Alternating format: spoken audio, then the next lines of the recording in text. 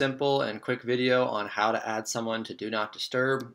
You want to do this if this person does not want to get any sort of contact from you. They don't want text messages or emails from you ever again. So this is a really quick way to make sure that never happens and they don't get angry with you. So we're going to go over here to conversations. You can do this two ways. This is one way to do it. And if they just like answered you and said, I don't want to hear back from you ever again, this is an easy way to do it.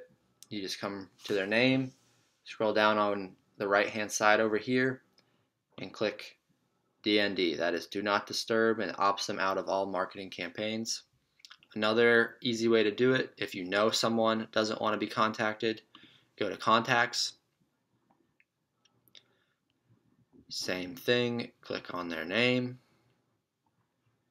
And then over here on the left hand side, you just scroll down, and here it is again. Do Not Disturb opts out of all marketing campaigns. So that's an easy way to make sure these people don't get any more points of contact from you and keeps them happy and not yelling at you. So that is a quick overview on how to add people to Do Not Disturb.